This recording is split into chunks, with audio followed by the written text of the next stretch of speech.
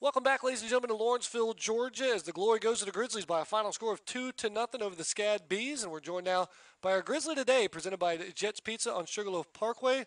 A long time coming from my good friend Diego Milessi. Diego, how are you, my friend? Good. Thank you for having me today. We're going to jump into these highlights here, but I want to give me a bigger picture. This is now a 3-game winning streak for Georgia Gwinnett. Yep. What's changed for the Grizzlies over the last 3 games? The last couple losses, as you've seen, we have low numbers, for red cards, due to COVID as well.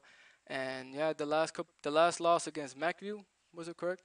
Yeah, that kind of hurt us inside, and now we want to switch on. Now we want this streak to keep going. I see a different vibe in the locker room before in the warm up as well, halftime.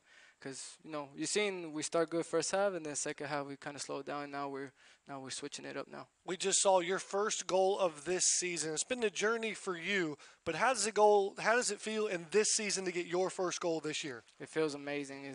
I've been waiting for every game. I always say, today I'm scoring, But yeah, it feels amazing. Yeah, especially in a rough game like today. SCAD did a very good job defensively, and it was hard for us to break behind the line. And yeah, I'm glad that to get the first goal today, to help my team take the lead, Jason Strambu gets a goal in the second half to make it 2-0, but really the big story of the day was the defense. You talked about missing some starters on that back line, but Matthew Wallace and company stood very tall. If I had more microphones, we probably would have had all of them as our Grizzly today.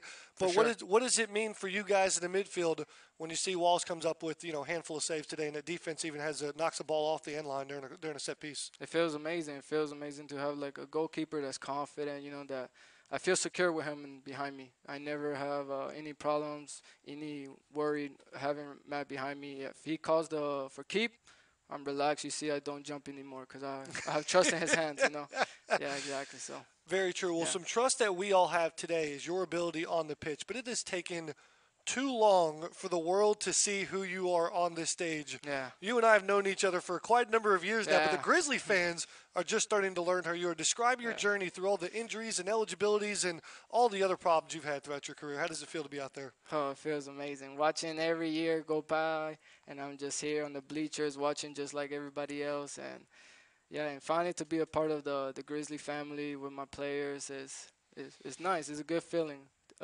Every time I step on the field, now that I know I feel like family here, so I battle every ball, every play to make sure I put everything on the line, We had some Grizzlies in the house for Alumni Day. Some of your former teammates, Cameron St. Prey Mitchell was here too as well, had wonderful things to say about you. What's it like when you're on the pitch and you kind of look up in the bleachers and you see some of the alumni in the stands? It feels amazing because, like you said, like I was on the bleachers just like how they are, and I got to see them play, and also I got to practice with them in my redshirt years, and I took some things from them being older than me.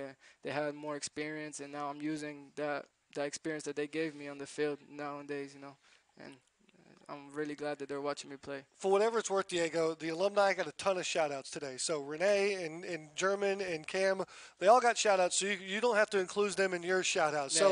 So look into the camera there. Phenomenal performance. Give us some shout-outs, man. Man, I want to shout-out for everybody that came to the game today. I saw Brandon, I saw Cam, Dave, I saw Adiola out there in the bleachers. Still getting shout-outs, man. Yeah, of course. Also want to shout-out to my boys, my dogs, my roommate 1002, Jean Maria, Khalid, Ivano, Marco, Papu, everybody in the house. And shout-out to the whole Grizzly team as well, and the staff, and Katie as well. Well done. Katie getting some love there. Diego, yeah, Katie gets some love, Congratulations, my man. Yep. Glory goes to the Grizzlies by a final score of 2-0 on a beautiful Saturday afternoon.